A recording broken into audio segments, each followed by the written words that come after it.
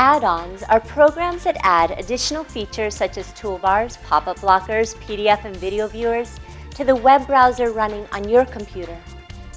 Also known as extensions, these programs are often installed when you install other software, such as Microsoft Office, Java, Adobe Reader, etc., and typically require your permission to run.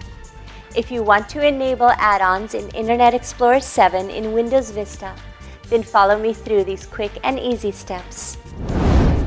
Start Internet Explorer 7. On the Tools menu, point to Manage Add-ons and then click on Enable or Disable Add-ons option. In the Manage Add-ons window, select Add-ons currently loaded in Internet Explorer from the drop-down menu. Select the add-on from the list that you want to enable. Click on Enable Radio button from the Settings section and click on OK. Click on OK in the pop-up window and then close the window. Restart Internet Explorer 7. Congratulations! You have successfully enabled add-ons in Internet Explorer 7 in Windows Vista.